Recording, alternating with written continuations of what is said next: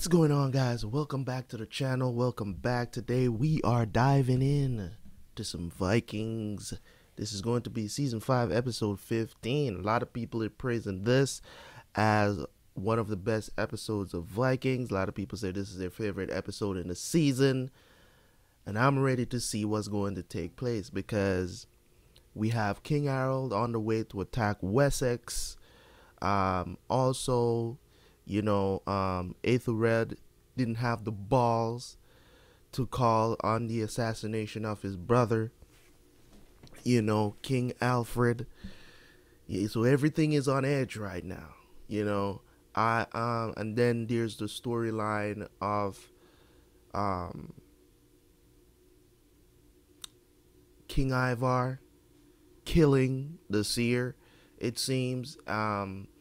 You guys are saying that I was watching, at least one of my subscribers told me that I was watching a cut version of the show.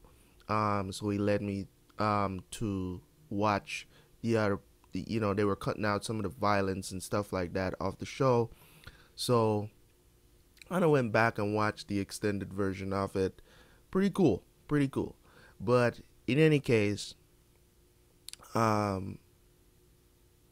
Floki's situation over there of banishing those guys that were causing trouble, who started the trouble, I think that was the best thing for them to do. It was not his intention over there, but that is what pretty much happened in every civilization since the beginning of time. That's how everything always gets. People always get separated. You come to settle down, people have disagreements, blah blah blah, then you start killing each other, and then guess what? We have to be separated to go build our own because people just can't stay agreeable. Peace will never last for too long because somebody's always going to feel like they're better than somebody. It's the curse of the human race, okay? It's the curse of the human race. Some of us who are like a certain way are always going to look at certain things and be like, why can't we be like me? Like, I'm a humanitarian, if you want to call it. Like, I'm for us coming together and getting things done. I think if people, there's so much more that we can accomplish as a race, as a human race, if we work together. We've seen the result of it, of like-minded people, of how much, look at where we're coming from to where we are now, especially in technology alone. You know what I'm saying? Like, and even though you have that, you still have people that are they just want to rule, and you know what I'm saying? They just want to be in that position where, to say, I'm better than you. You know what I'm saying? So I think whatever is happening is just like the seer is telling King Ivar, man, like, those prophecies are harsh. It's harsh, but it's the truth. You can't, you can say you don't believe in the God, but to elevate yourself among them, why would they you were born down here. He's not even a demigod, not even to say that. Yeah, you might be a descendant of Odin, but you're not. Like, Odin didn't come down and have sex with your mom to get you. You're Ragnar's son. You get what I'm saying? So anyways, we're gonna jump into this episode. Let's go see what the hype is all about, and then I will see you guys for the review.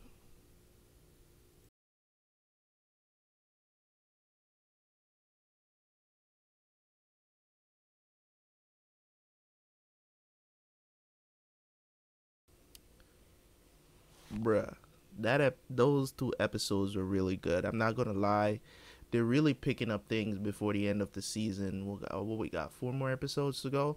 Yeah, 4 more episodes to go, and it was absolutely. I'm not gonna lie, these were 2 of the best episodes of the season, no doubt about it. Coming from not really all out war, but the battle between King Harold and King Alfred. with Bjorn fighting by them. Lagertha is now missing.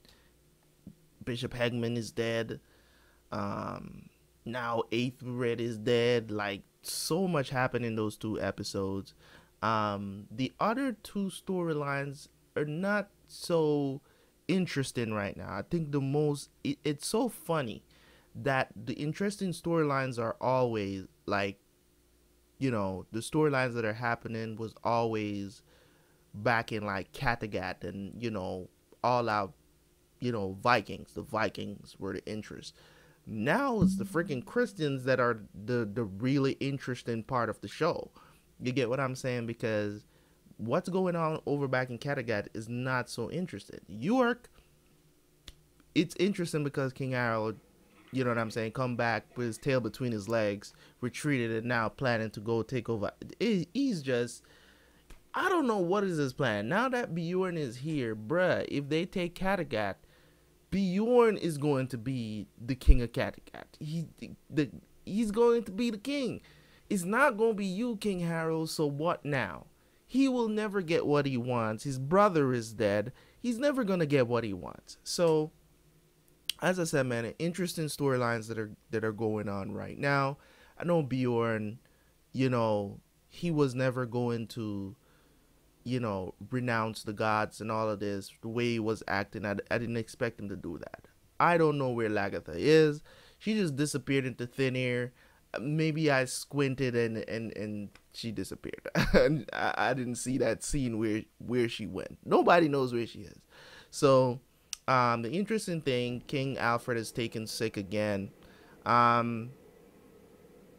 I can see why episode 15 was one of the favorites of the season and one of the best episodes of the season, no doubt about it.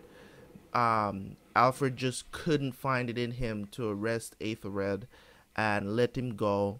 And did he have plans? Whatever plans he had, and he can't have them no more because Judith decided to take him out, which is, I didn't expect her to do, because if you see, like, before that I was saying that Judith, we know that Judith, shows preference towards Alfred over Athelred, but I didn't think she would go that far. I think if Alfred had decided to deal with him, you get what I'm saying, I don't think she would have minded. I don't think she would have fight it, but I didn't expect her to take matters into her own hands, because she's still his mom. That's your firstborn, bruh. A lot of love lost for Judith, man. I'm not even gonna lie to you. Like, she surprised me big time. I mean, not as in the violence part of it, but that's your son. You get what I'm saying? Like, I don't care about, you know what I'm saying? Like, in episode 50, I think it was episode 15, she was torturing the dude. That didn't surprise me as much, but her killing Athelred, that surprised me. Oh man, that was brilliant. As I said, man, as I said, some of the storylines are making sense. I don't want to talk about the Floki storyline because I don't know where that is going. When it gets there, I might say something about it, but because it's not that interesting. You get what I'm saying? Like, you can talk about it, but you're not going to really talk about it. You get what I'm saying? So, because you don't really know what is the goal of them being over there. Like, I guess they just wanted to keep Floki's character, and they just gave him something to the side because they didn't know what else to do with his character at this point. So I think that's what's going on, because it's kind of a side story that's not making, that's not really attached to the main story. So it's kind of like, what's the use of it? Is this trying to teach us a lesson? What is it? You get what I'm saying? Like, I don't know. So I don't really want to comment on it. To have an extended conversation about that part of the story, because it's just not making any sense. He has zero connection to the main story of what's going on. Basically, England versus you know what I'm saying, Saxons versus Vikings. You know what I'm saying? Like, that's the main storyline right now, and we're seeing how that play out. Um, what is going to be the consequence of Ivar killing the seer? Well, I guess we're gonna see that too. So, in any ways, man, I don't want to stay here for too long. I'm enjoying the end of the season. Like, if they keep dropping bangers like this for the rest of the season, it's definitely going to raise the rating for me that I give it at the end of the season. Okay, so thank you guys so much for tuning in. As always, it's your boy Everybody Reacts. Don't forget to like, comment, and destroy that subscribe button. You know what I'm saying? If you're new, join the crew. See you guys later. Peace.